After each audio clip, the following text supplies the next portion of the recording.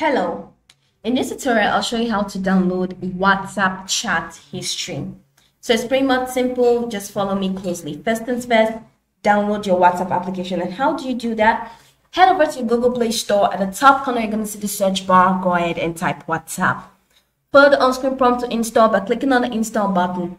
Next thing, wait a couple seconds for the app to download. Once it is done installing, it's going to take you right to the application. Right there, you're going to be asked to either create a new account or log in using existing accounts, whichever one you choose.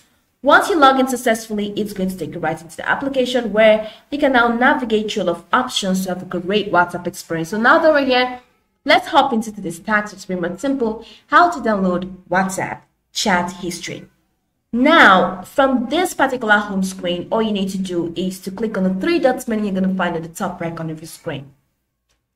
Here you're going to find New Group, New Broadcast, Link Devices, Stored Messages, and Settings. Click on Settings. Then it opens up this window where you're going to find Account, Privacy, Avatar, Chat, Notification, Storage and Data, App Language, Help, and Invite Friends. So go ahead and click on Chats.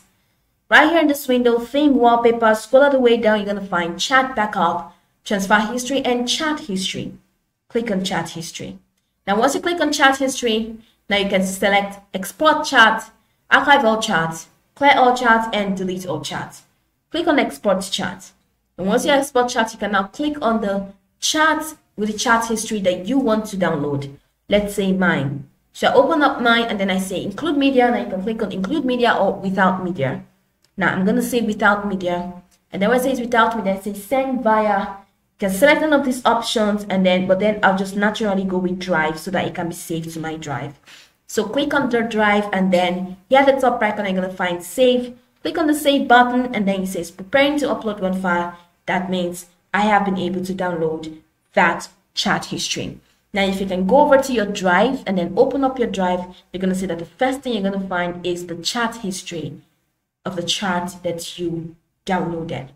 So this is pretty much it. You can go by this video from top to bottom to get acquainted with the steps, and once you're done, you'll be good to go. I hope this tutorial marvelously helped you search.